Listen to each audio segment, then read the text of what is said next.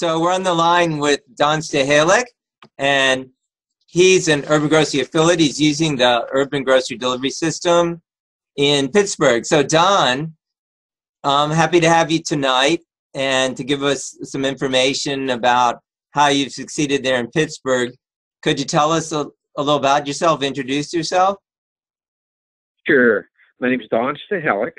I've been involved with Richard since April of, well, it's been 9 years. So I've used his software since then. Anytime we've had a question or a concern, we got together, talked about it, and worked it out. I'm very satisfied with the software because it's easy for me. I'm very, very much not a computer guy. I think Richard can vouch for that for me. But the software is easy enough that I can use it. And I've been involved for 9 years, like I said. It all started back talking to my kids. I was laid off from a disability product company, and I saw the need for a grocery delivery service because of all the people I was calling on anyway. They had a need of getting groceries delivered to their homes, and there wasn't a way to fulfill that need. So I got together with my kids and got a hold of Richard, got some software, got that started.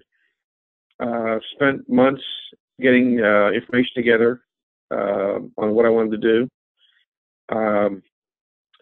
I got lucky. I caught up a senior newsletter because about 90% of my clients are seniors. Okay. And I was going to put an ad in a local publication called the Senior News. And here, a gentleman answered the phone. His name's Wally. He asked questions about the business, and I just told him I did. And he said, you should wait. You need to talk to the editor of the magazine. So he said, but her mom died yesterday. So I said, don't worry about it. I'll talk to her next month or a month after. I was in no great hurry. To me, personal business is much more important than business. Mm-hmm. So I let it fall. And later on that same week, I got a call from the editor. And I gave her my condolences. Her name's Lynn. And I talked with her a little bit. She said, Don, you did me a favor. I said, sure. Can you deliver a pickle tray, some fruit, some sodas, some sandwich trays, a whole gambit of things needed for a little wake celebration to the funeral home in Westview, which is outside Pittsburgh? I said, sure, no problem. So for the first time, I met her on Friday afternoon at 1:30, and she was very appreciative that I did that for her. And she said, payback, big on this. And I said, Lynn, I was raised, don't look for paybacks. You help people out, and it comes back to you eventually. So about 2 months later, I was getting calls from all over the county. Now, my original objective was to do the North Hills of Pittsburgh, which is where I live, and which is northern Allegheny County. And I was getting calls from Mount Lebanon, the other side of Pittsburgh, where I wasn't planning on doing. And I was asking these people, how come you're calling me? They said, we don't service your area. Well, they said, we saw the article in the Senior News. I didn't even know they did an article about us. Here, Lynn did an article based on the website we had, and also a little brochure. And she put together a 4-column article for their publication. And on it, the last column, she said basically that Don was greatly appreciated at a time of our need. He was a gentleman and offered a great service at the time of our need. So that's just opened up the doors for the whole county. We now cover the entire county of Allegheny County in Pittsburgh area. And also we do some of the surrounding counties, the edges, just to help people out. Every year is getting bigger. The We have over 950 names in our database of people Wow. that are using us, ready to use us. So it's going pretty good. It's a great source of helping people out. So. Okay, well, that's great. It sounds like you really were inspired to, yeah, I mean, you have a good beginning motivation, and you really want to provide a useful service for people.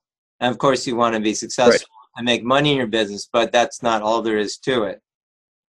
Right. Well, I don't feel I'm not in this business to get rich, because it's not that type of business. But it does provide a steady income, pays the bills, and it's rewarding in much more ways than monetarily. I go into people's homes, and I go the extra step. I put their groceries away for them if they're not able to. That's in great. the freezer, refrigerator, and I open the refrigerator door, and there's nothing in there, nothing at all. Not even butter. It's just Wow. empty, and it tears your heart out. Then you have people that I've gone into homes where I don't know how people can stand to live in the homes they're living in. They're rat infested. I want to call adult protective services, but these people are just living in day to day. It's just tough. But I enjoy providing the service and bringing them their food. They like to see me. I've taken my girlfriend on several of my trips around delivering, and she just looks at it like, these people really like you. I said, yeah, they do, because I treat them like people and not like an object. So, Wow. I think that's important. So, right. So personal concern for each person. So you're talking about particularly the senior market, and that's been your specialty. What would you say to some new people in different areas or cities? How would they get into this market?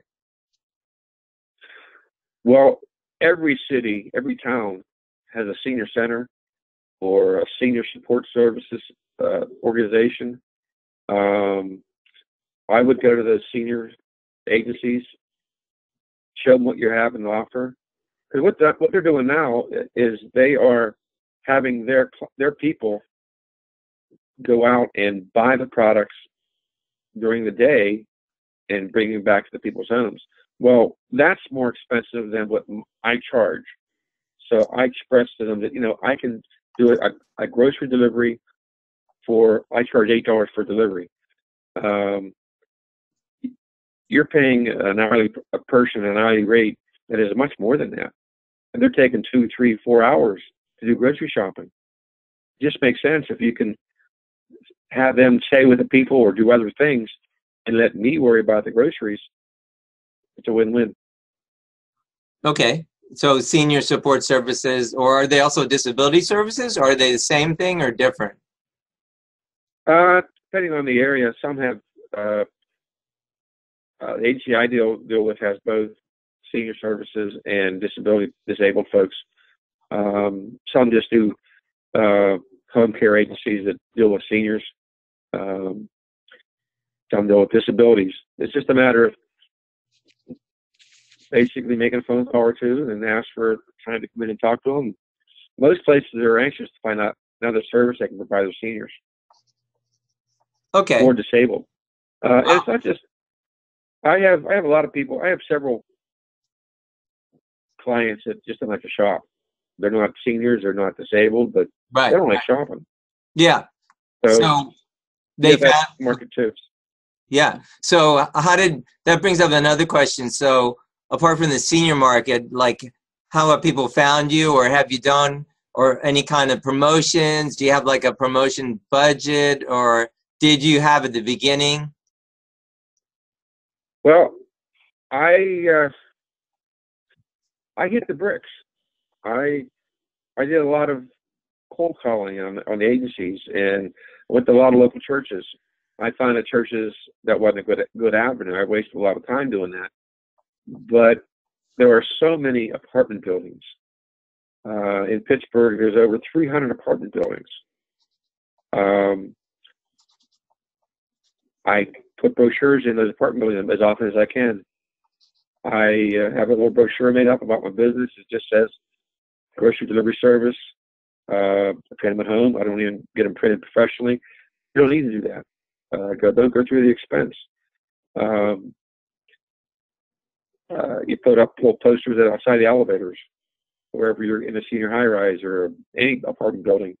Drop off some brochures on the table at the apartment buildings. And word of mouth is great. I find that to be the best means of advertising. I get calls all the time from people wanting to advertise for me.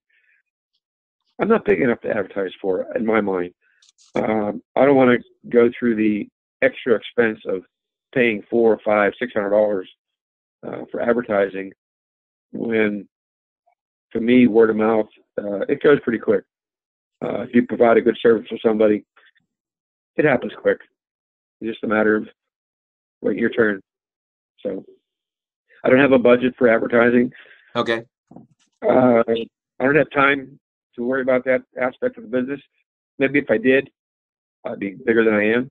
But I'm staying pretty busy. So Okay. Okay. So did you do so other than the senior reaching out to seniors, which sounds like that has been huge and a primary focus, did you do and you said you did flyers at apartments, any other kinds of things you would recommend or do? Well, I get in front of people as much as you can. I have appointments set up next Tuesday and the following Tuesday to go into, I think all these apartment buildings have weekly meetings of one sort or another. Senior high-rise buildings, they have support coordinators that they want people to come in and talk to the seniors or talk to their residents, let them know what's out there. They're not there to endorse you, but they're there to provide information to their people and let the people make a determination if they want to use you. The meetings, for me, last about half hour. It's not like you're spending a lot of time there. Grocery delivery service is not a complicated service, so you can't get in depth for a lot of things because all you're doing is providing a service of taking their order, picking up their order, delivering their order. So it's not real complicated. I have meetings as often as I get calls for. I never turn them down. The congressmen have meetings. They have yearly get-togethers that they have for seniors. I attend those as much as possible. Okay. Congressmen are a good source of information because they want you to be at those meetings because you're a service that is direly needed in most situations. So do you focus? I was looking at doing a. Go ahead. Go ahead. No, I'm saying, do you focus on the senior buildings or other buildings too? Both. I know the seniors definitely need me. I think there's a bigger, a lesser chance of getting people to use your service out of a normal, quote, younger crowd, just because of the way the business is nowadays. I really thought that my goal would be to help people in the North Hills, like I said, and I spend very little time in the North Hills now. Most of us in the South Hills. Okay. Don't know why, just the way it is. Okay. All right. So thanks for sharing that. It sounds like you're, in proportion to your efforts, and you've really done a lot of basic, inexpensive things. I mean, you print up some flyers. I guess they're like, what are they, 8.5 by 11 or half size or what? Half size. They're like 4 inches by 11 and a half. I just take a piece of paper and fold it in half. Right. I use cardstock. Right. I print on cardstock so that it's a little more durable. Okay. Of course, it's in color. It's in color, so it looks good. The idea is just to get people to read it. If they use you once, maybe they'll use you again. Right. You treat them fair. Treat them fair price wise. You know, it's the type of business that benefits everyone involved. Right. So I had orders today that one end of the county to the other. That's why I was sort of running late today for this little meeting. I cover the whole county, so it's a big county. okay. So one thing is, like, if you're a new business, a new, what we call affiliates, people who use our system, they're independent, but they're using the Urban Grocery Delivery System. And the app, we have an app now. How long would you tell them to expect to get started? I know it depends on their effort, of course, if they're hitting the streets or whatever, but kind of like a ballpark. I mean, would you say, it would take weeks to get started, months, 6 months, half a year? What would you think or suggest or advise? You know what I mean? Sometimes I think that, to get an idea. Well, I think it's not a rich quick type thing. It's if you make contacts every day for 5 months, 6 months, you'll be doing fine. You'll get some orders coming out. Even offer incentives, like maybe your first order, no charge for delivery. Then, or some type of other quote gimmick that get people to try you. Right. If they like your service, they'll come back. As far as making money, the investment for the software is not that expensive. In my mind, I thought it was reasonable. Monthly charges for the computer side of things, which Richard takes care of, I think is very reasonable. I just like that it's a type of system that even a dumb pull-up like me can use.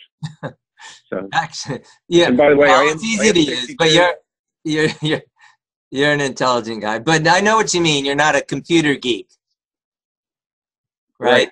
Very much not. Okay. So yeah. Okay.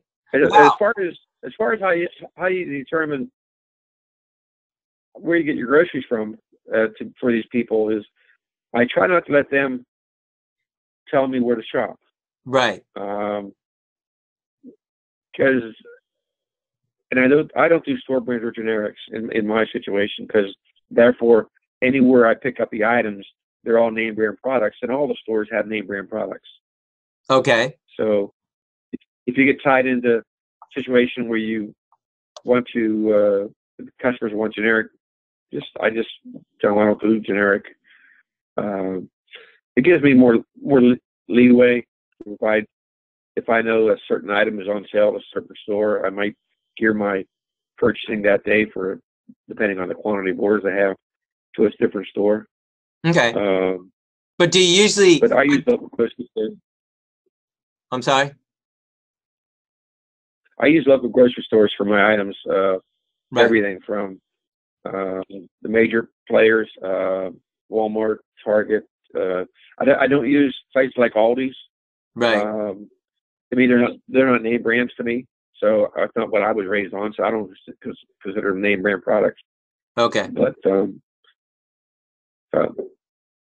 now, what about? I know at least initially you did set up your database for one key store on your system, and that's how it's more basically set up. Is that still true? Because you have it set up for one store for the aisle order and everything, right? Right. Right now, I use that one store primarily for 80% of my business purchases. It allows me the luxury of entering an order on the system and then getting a pick sheet picked where it allows me to follow from row 1 to row 46. Just by walking through the aisles, I can pick the orders as I go along. And that's row 1, row 2, row 3. And that should be a lot quicker, right? Oh, definitely, because you're not rooting. I had a call this morning. I was talking with my cousin Terry from Ohio, and it's in Canton, and we were talking and about another business I'm involved in, and he said that how do you do that grocery business? I said, well, it's just a matter of staying on top of things, finding out when things are being moved around the store, which you can do that just by walking in the store. And it's important to have a backup source for inventory. I use the store as my warehouse. I don't go shopping. I'm not a shopper. I hate shopping. So I'm not a shopper. I use it as a warehouse so that I know where the products are on the shelf. So basically, I go into that store/warehouse, pick an order, pack it up, and deliver it to a customer. Mm-hmm. So that's easier for me to think about that way because I don't like shopping. Like anyone you Okay. knows me, You got a good point. I'm not going to go into a store. I'm not going to go into a store and pick this price or that price or this on that price. I know what I want. So. Okay. All right. Well, great. Well, is there anything else you want to share with us about running a grocery delivery business, especially that you think would be helpful for someone just getting started or in general? Yeah, well, a couple other things I think are needed for the business to help you provide a good service to clients is have a freezer in your vehicle. Okay. They're not that expensive. Actually, get a freezer. They have little portable ones now that hold 30 frozen dinners maybe with ice cream and stuff, so that you don't want your ice cream to be melted by the time you make a delivery. Right. So you have a freezer. It's like $160 or something like that for one I have. Works great. People get their ice and ice cream frozen, which is a good service for you providing for the people. Because they can't even do that themselves. They go to the store and buy ice cream. By the time they get home, it's melted. So if you can tell them, I will bring your ice cream frozen to you, it's a plus. Okay. Something else. If you, I don't use the store tote bags or their bags. I have one of my agencies actually provides me with free cloth totes. Okay. That I reuse.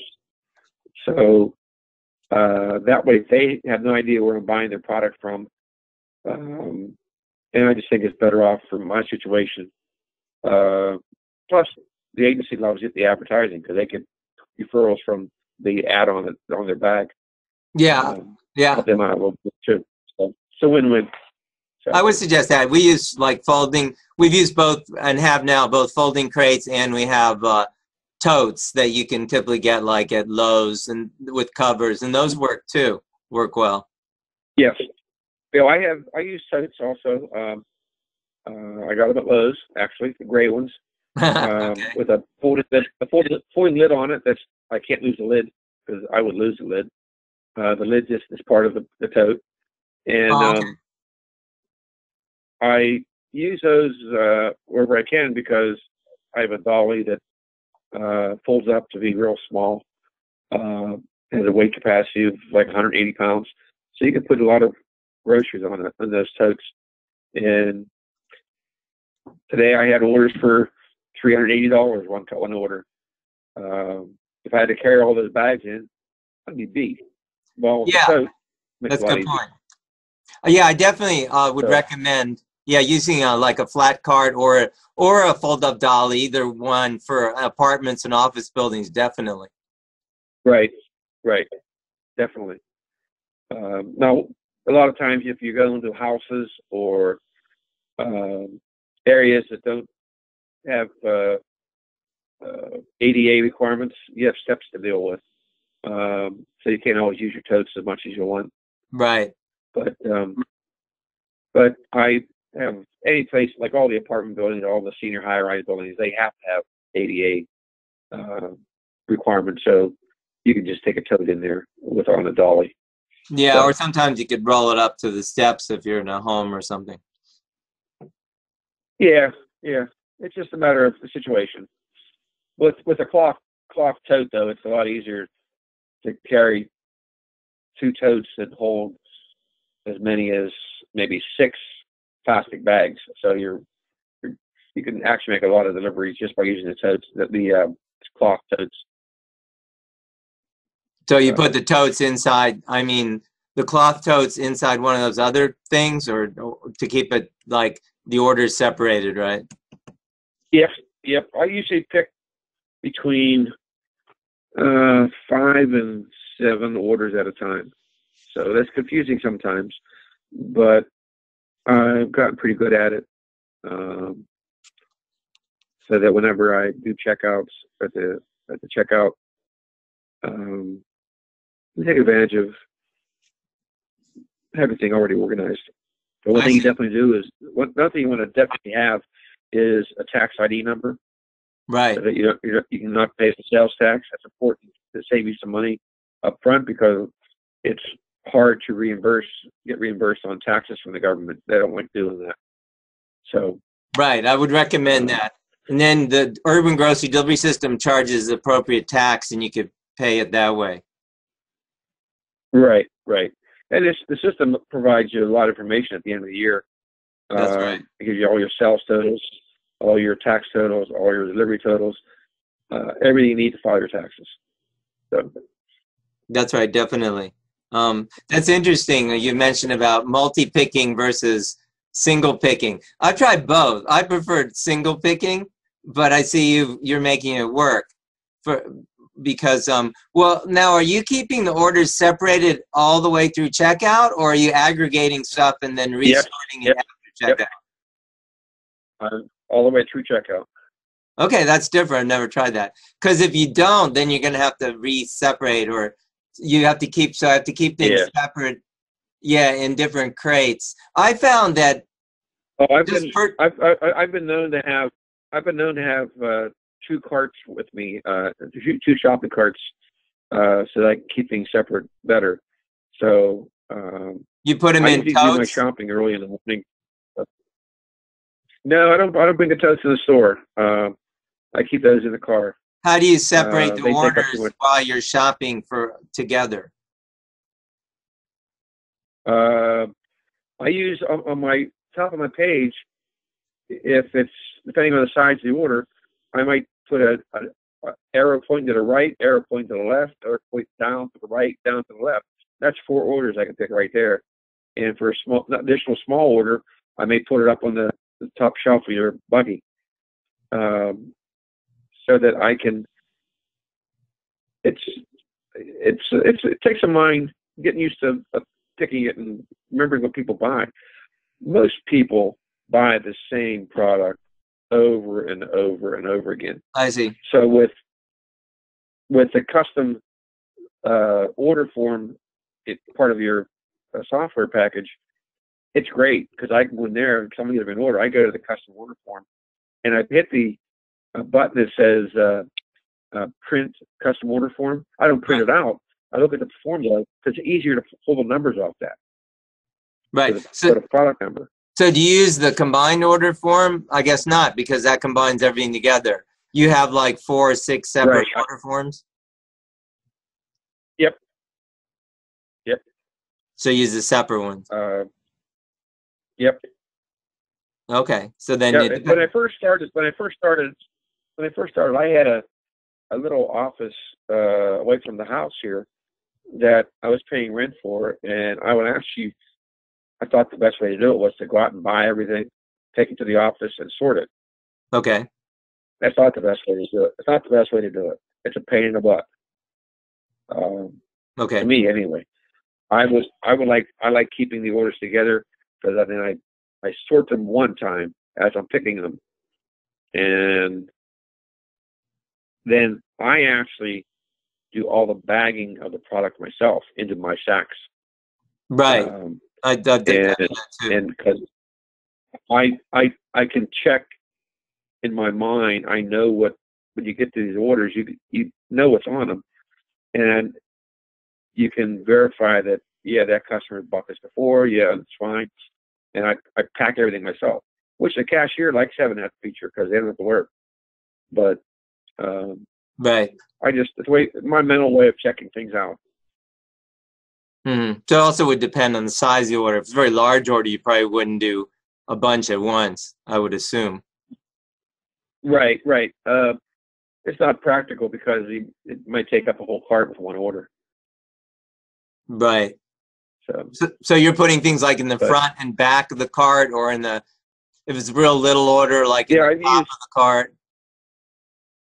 Yeah, I usually I can get 3 to 5 orders in the cart depending on the size.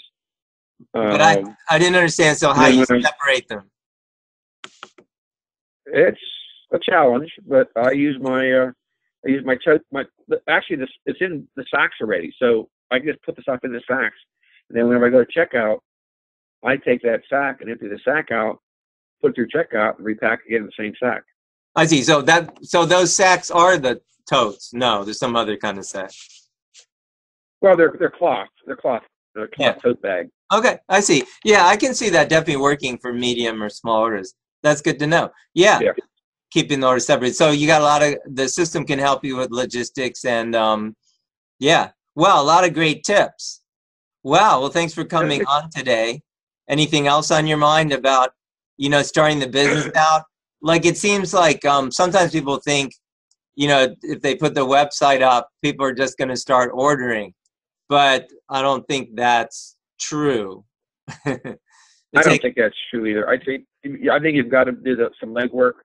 Go out and meet people, or make a phone call to an agency. Or I think if you want to get involved and help people out with groceries, put forth a little effort. It pays off in the end.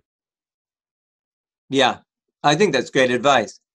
Wow. Well, thanks so much. Yeah, I think that pretty well covers it, unless you have something else on your mind.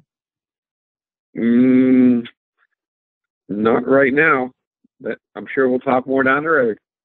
Yeah. Well, thanks, Don. Yeah, so that's great. And yeah, we did just come out with our app for the Google Play Store, and we will have it soon also on Apple, at the Apple store. So iPhone store. So great. So and it's already, of course, available on any web browser. Our app is there. So thanks for coming on today, Don. I appreciate your time. Go ahead. I appreciate you asking me to do this. If anyone has any questions about what I do or how I do it, hey, give me a call. I talk to anybody. I talk to Richard. Thank you very much. Okay, Don. Thanks for coming on tonight, and we will be talking with you again soon. You take care. Thank you. Bye-bye. Bye-bye now. Well, that's our interview for this evening. We hope you found this interview to be helpful in getting your home grocery delivery business started.